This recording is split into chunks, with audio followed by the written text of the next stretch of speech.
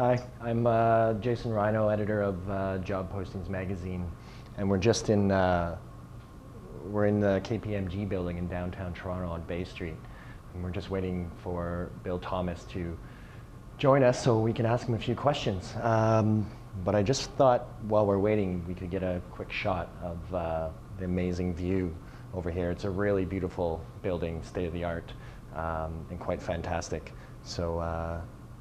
So yeah, you're welcome, and enjoy the interview. Through KPMG, you've worked in various positions such as in audit services, then as office managing partner, then taking the lead as deputy CEO, and now you're currently CEO and senior partner. Why do you think you were able to climb that ladder, and why were you chosen over other candidates?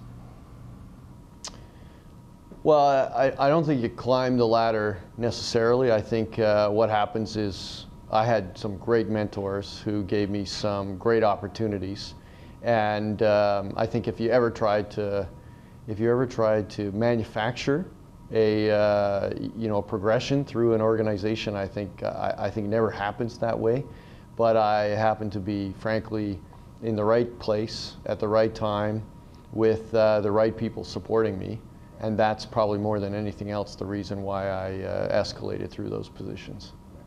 What do you think was the most difficult part of making those transitions, and how did you overcome them? They were all different. Early on, difficult part of making the transition was you were young, and the team you were responsible for included a number of partners that were a lot older than me, and earning their respect, frankly, and engaging them as peers and recognizing that we were all on the same team was probably a very difficult piece of it. Obviously, the move to Toronto to be the deputy CEO came with a whole different set of challenges, not the least of which was moving my family here and relocating to a big city and the big smoke and all that goes with that. So, after graduating from the University of British Columbia with a degree in bioorganic chemistry, it's not an uncommon move for a science student to do that. What skills as a science student do you feel enabled you to move into and through the CA program?